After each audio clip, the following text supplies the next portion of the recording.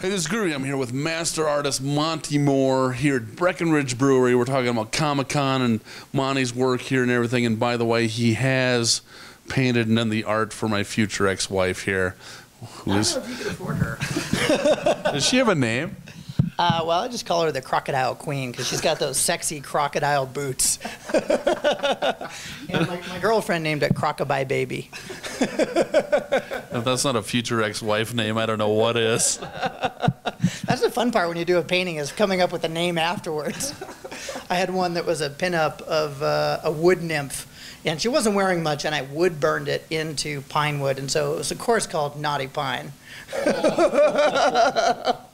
That's awesome. All right, man. So tell me about like your work and everything, in case someone's not familiar with what you do. Sure. I started out in comics and kind of moved into gaming back in the early '90s, going to both local and national shows, and doing graphic design during the day, and then trying to really build a career in gaming and comics and entertainment. And that's really been a 20-year process. Really? Yeah. And so some of the books that you see here on the counter are art books that have featured all of my artwork that have been published in the industry. Heavy Metal Magazine did a feature on my artwork, and then this is actually my first movie, which is a feature film called End of the Road, which has been renamed 123 Scream, and is actually coming out this week on video on demand. Really? And then other portals after that, DVD and things like that. So I've tried to take my creativity, which started out as drawings and paintings, and leverage that into everything from graphic design to sculptures. This piece here of Thor, I did not sculpt this, but I designed it for a company that then had their sculptors bring it to life. So almost everything I do, 98%, is all traditional art. It's drawn, it's painted. Even the Maryland you see in the background is acrylic and automotive paints on aluminum that is then clear coated, just like a car or a motorcycle would be. And so, people look, oh, what program did you use to create that? And I'm like, there's no program there. That's the real deal. That's a painting that somebody can own and enjoy. Right. And I've kind of made that conscious choice to stay traditional, because I can sell my drawings and paintings, and it actually allows me to have, in my opinion, a more commercially fruitful career, because I have originals that I can sell. And if I was only a digital artist, I would only get to paid to create the art once. Right, right. It seems to me like you're working in a lot of different mediums. Is that? Yeah, I'm really rare in the industry because I'm a bit of a jack of all trades, and I find new things. Like when I was in Germany, I wanted to buy some sculptures, and pretty soon I was working for the company. Or the Stormtrooper chair that you see over here on the left, which was designed for the 501st battalions, that they can sit in this chair in their armor. I love the diversity of painting an airplane or a guitar one day, then designing a T-shirt the next, and a movie poster the next day. I already did one movie poster recently for Roger Corman. If anybody fans of the original, like Death Race and Piranha and all that. So his next movie coming out, I've already designed the creatures for, and I'll be doing the movie poster for that as well. Nice. And again, those are all real paintings, just like the history of real movie posters was they were paintings. They're not photo montages. Right. So the drawback is you don't get known for just one thing. If I was Jim Lee in the comics industry, it's like, man, this guy can draw. Jim never set out to be an inker or a colorist or anything like that. That guy could draw X-Men, and he was awesome at it. And for some reason, I think maybe just due to my personality, I love doing different stuff. So when the motorcycle industry boomed a couple of years ago, and I'm a big bike guy myself, I was like, man, I want to paint some motorcycles. I want to, raise the bar and bring an illustrator's skill set to steel. And so I didn't really have a problem finding new clients and professional builders. And, I painted bikes for NASCAR and, Rusty Wallace and all this kind of stuff. And that's fun too, because you're painting on this round 3D surface, and then people ride it.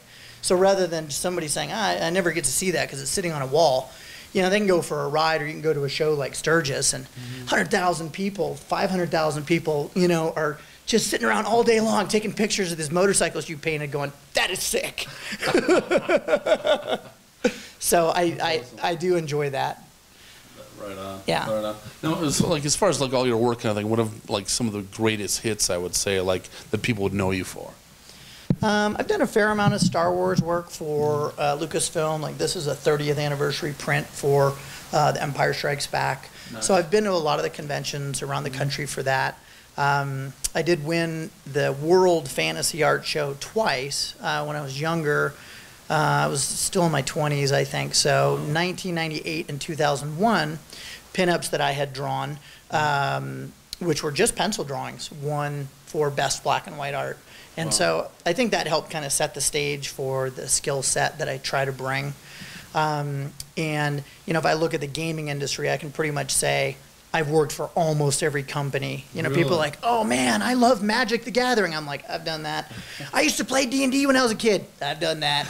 You know, so coming from a gaming background, you know, when I was growing up, I wasn't influenced so much by Frank Frazetta as some people might have been, but I was influenced by the guys who were drawing D&D. Larry Elmore, Clyde Caldwell, Keith Parkinson, the guys who, when Dragon Magazine would come, I wasn't reading it, I was there for the pictures, you know, and I had no idea that 20 years later, not only would I be doing that artwork, but they would be calling me a peer and a friend. Wow. Larry and I do shows together in Europe, and talk about a, you know, full circle moment to sort of use the term, you know, when your idol is sitting next to you and he's like, hey, Monty, pass me a pencil, or hey, you should buy Monty's book. And you're like, that guy's the shit.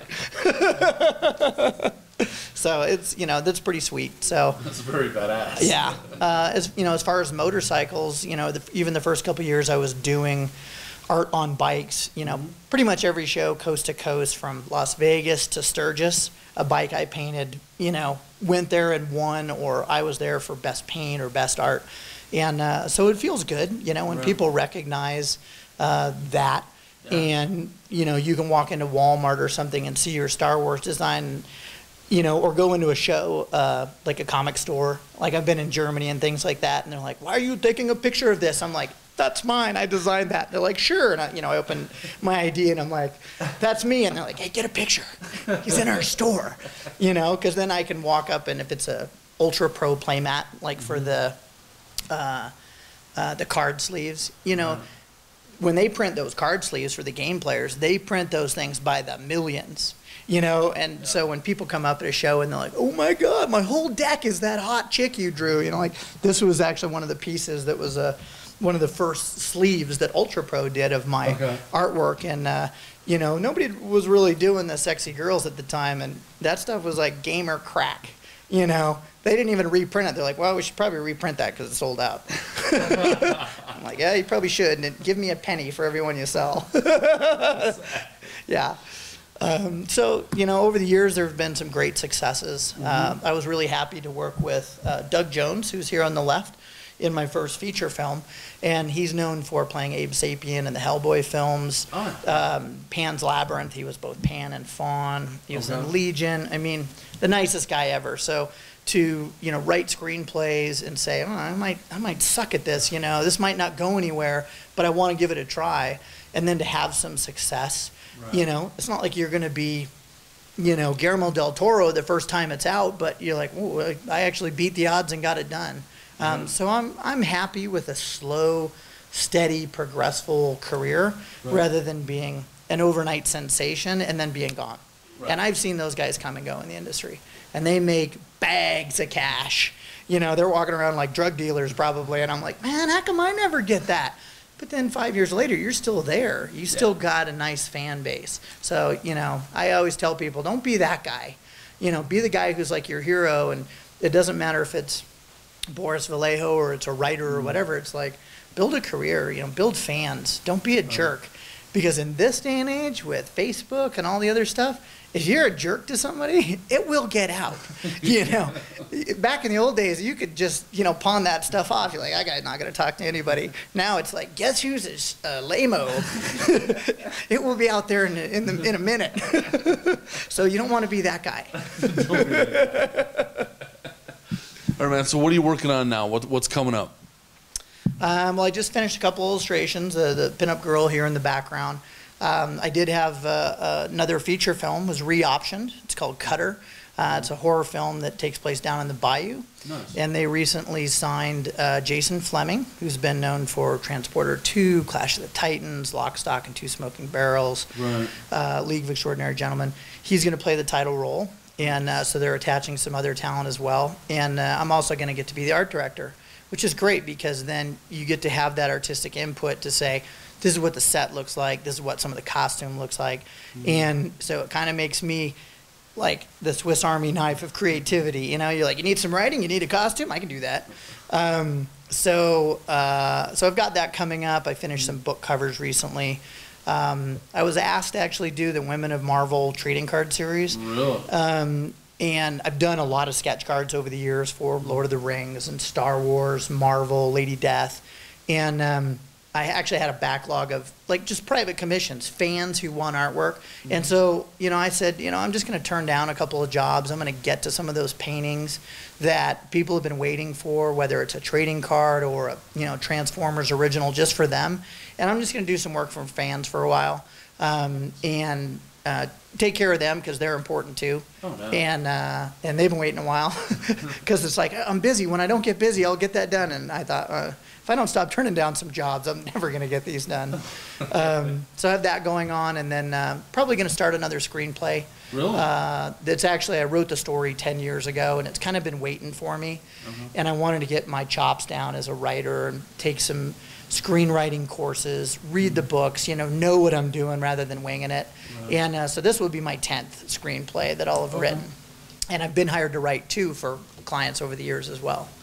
And then I'm going to go to LA in a couple weeks, and we're going to finish the editing for Screamplay, which is a found footage horror that I wrote, produced, and directed. And so we'll hopefully putting the finishing touches on that. We had to do a couple of pickup shots, and those are already done. And hopefully, you know, that'll be ready to kind of market and start showing to the public. Nice. Yeah. Now, for Denver Comic-Con, what are you going to be displaying, and what can people expect from your booth? It's going to be pretty big. I'll have a 20-foot space, and it'll be 10 times what you see here. There'll be a full range of sculptures from life-size busts to dragon coffee tables. I'll have an expanded line of the Star Wars products, the chairs, maybe even some sleeping bags and some other things that'll expand.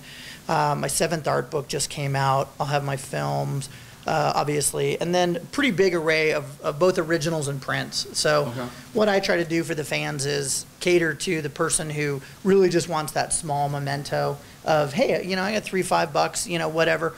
You know, get a sticker, get something signed, a small print, a mermaid or whatever. You know, to the person who's like, hey, I collect originals and that's what I'm after, you know, and they maybe have a bigger budget. So I try to cater to everybody. And I've been doing conventions for over 20 years, so I have a pretty good, you know, feel for that. And then I don't think, by then I won't have anything from Making Monsters, which is a show on the Travel Channel. Right. And I've actually been going up to, with Ed and Marsha up there at Distortions Unlimited, which is, you know, they're like the big dogs in the fright industry, you know. And I'm a huge Halloween guy. I mean, I flip cars in my driveway on Halloween. I have ambulances and hearses. So working with them is pretty sweet because they're like, okay, so we want this zombie, right? And it's giving birth to an alien, you know, like this kind of stuff. So it's really sweet. So I've been up there, and, you know, that show is the real deal. I can honestly tell you that when they say Monty doesn't know what he's drawing, or they come in and look at something, they have not seen it. It's totally legit. And so they just say, hey, Monty, why don't you come up on this day? We've got some work for you. Nice. And I take my drawing tablet where I draw on screen, and I take it up there, and they just set me down in front of it and say, you know, we need some monsters, we need some zombies or whatever. So that's been really fun. It's a little stressful, though, because you are on display. Right. You know, you can do this in your studio, and you have 30 hours to put into it. And when you got 30 minutes to crank out something, like, okay, so here's what I'm envisioning, right? And you're like, okay. You know, so those aren't the super polished pieces you see there. They are the rough, down and dirty, really capture the feeling. And then they'll give those to their highly accomplished sculptors. Some of them they bring in, some are local. I do not do any sculpting myself, so I'm just on the concept end of it. But they want somebody who's fast and creative and, you know, doesn't rock the boat. You know, this is what they need, and that's what I do because I am a hired hand. You know, that's what I tell people. What do you need this thing to do? Just tell it and pay it. It's ready to roll.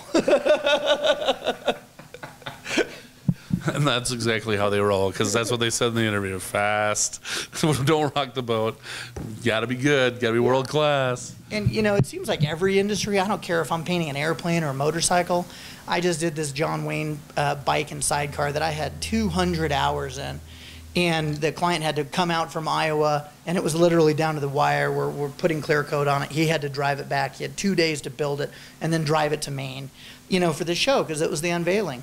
And, you know, you think sometimes these deadlines are, you know, like fudged for entertainment purposes. 99% of the time, they're not. They're legit, and you're like, I really have 2 days to paint this guitar from start to finish or whatever. And, you know, you find a way to get it done. Right. And if you are like me, where you're really trying to build that career of being fast and reliable and fairly priced, you shouldn't run out of clients as long as you deliver the goods. Right. You know, and I don't miss deadlines. I don't sleep a lot, but I don't miss deadlines.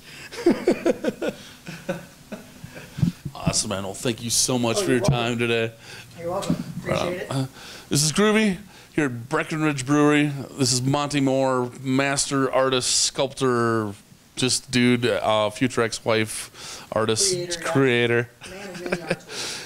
Going to be at the Denver Comic-Con and also San Diego Comic-Con, pretty much everything, right? Yeah, and actually even going to Italy in May for the new show for them, which is called the Florence Fantastic Fest. And nice. It's going to be a pretty big show, pretty awesome. And so I'm slated to go there as well. So we're internationally known about the microphone. That's awesome.